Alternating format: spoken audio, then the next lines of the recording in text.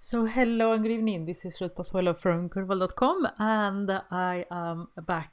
Sorry about last week. I had too much work with the tech days, but it is finally over. So I have now more time to continue doing the Power BI videos. And as promised, today we're going to go through the solutions for the Power Query Challenge that we announced not last week, but the week before. And the challenge is about going to the Tech Days website and get the information about speakers, both the sessions and also the images. And the response was actually really good. So I've got like a lot of solutions to show, which I'm really happy about. Thank you for that. There's a lot of gold in the files that I've got sent. I was actually planning to do a video for all the solutions, but there are too many and there is too much. I mean, this stuff that you gave me is too good to actually do it too fast. So I'm actually going to stick the elephant in pieces. I'm going to do this step by step. I will try to do a few videos this week to show you some of the solutions, and who knows, I might be able to do everything this week. I'm not sure about my time though, but I'll try. So for today, I am going to show you how I actually took the images from a website. So if you don't know what the challenge is, what we're going to do in this video, we're going to go to a website and we're going to get the image URL for some let me show you. Just let's start the video. Okay, so this is the website, Tech Days Sweden, and what I needed for Tech Days, it was to actually get a list of all the speakers, all the rooms, all the names, the sessions, and as a bonus, the image URL, because I was doing a Power BI report where we were, reporting live on scores, speaker scores, and what I did was actually came here to get that information. I couldn't get it otherwise at the time that I needed. So now I'm going to show you how I did it. This is a quick and dirty solution, and then I will actually show you how the fine dining is done. So because I've got like super cool cleaning procedures, I don't know how to call it, but no, seriously, like a really nice code to how to do this in a more elegant way. So what I did, I just went to the site and then you go into view page source, and then I just Google image. I suppose that, the images will have some image tag, which they do.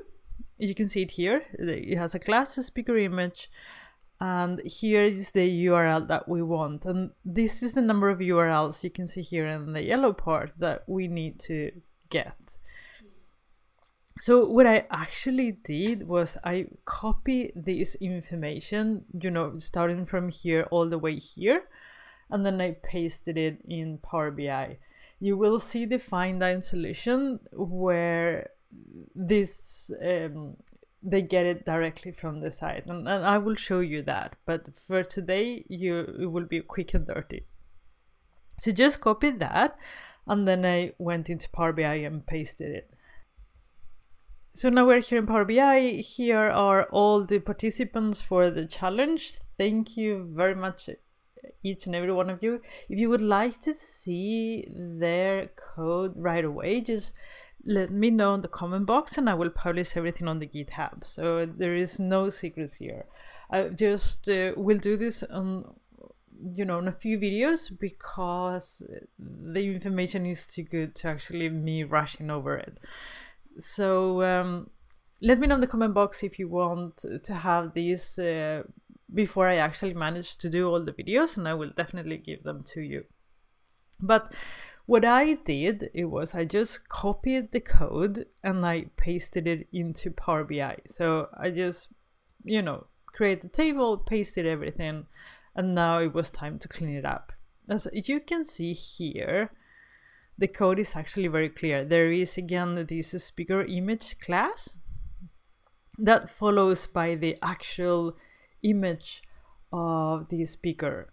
So if we copy this, put it in there, you will see that here is our speaker. He is Michael Nyström, and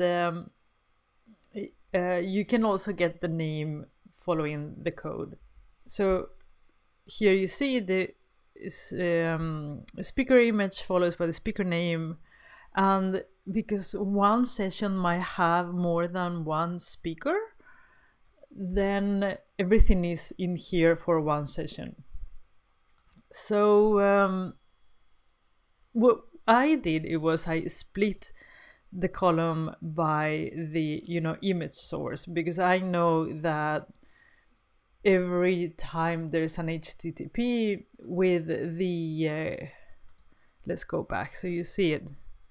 So here is, you see image source, every time that's there, the follow is the actual URL for the image. Split it, that remove the other columns, that means the beginning, because I didn't need it anymore, and then I have a beginning of HTTP. The next thing I did, it was to split again by image source. So I am actually extracting, you see the name, the URL,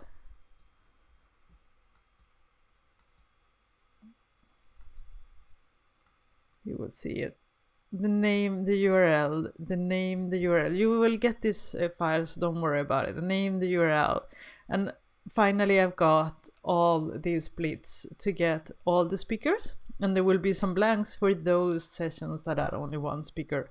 I just needed it the first 4, because there were up to, I think at the most it was like 8 speakers, and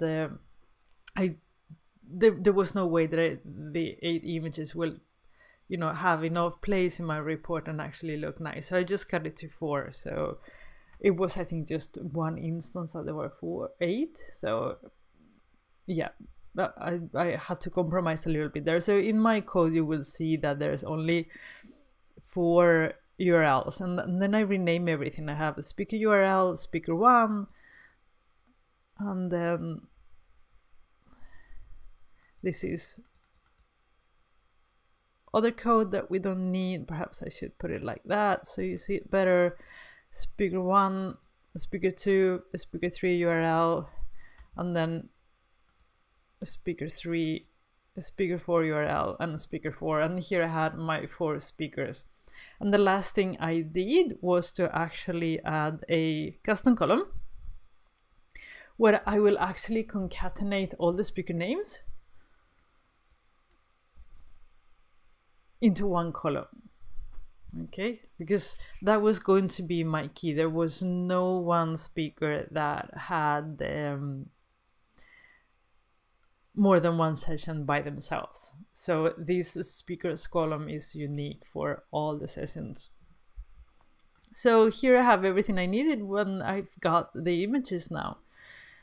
How I did this, what you do is, when you're doing if conditions, once Power BI has found the true for the first one, it doesn't look at it again. So what I did was I said, okay, if speaker 4, 3, and 2 are empty, then give me the name of a speaker 1.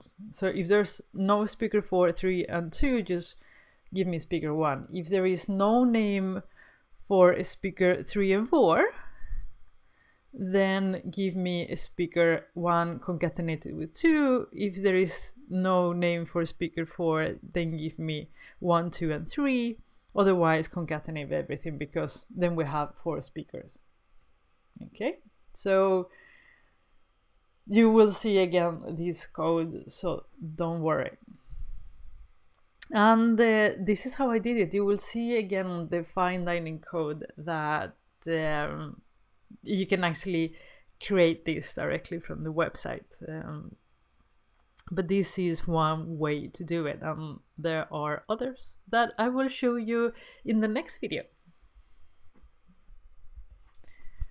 Okay, so this is all for today. We will continue making videos about the solution and how to clean this data from the website, directly from the website.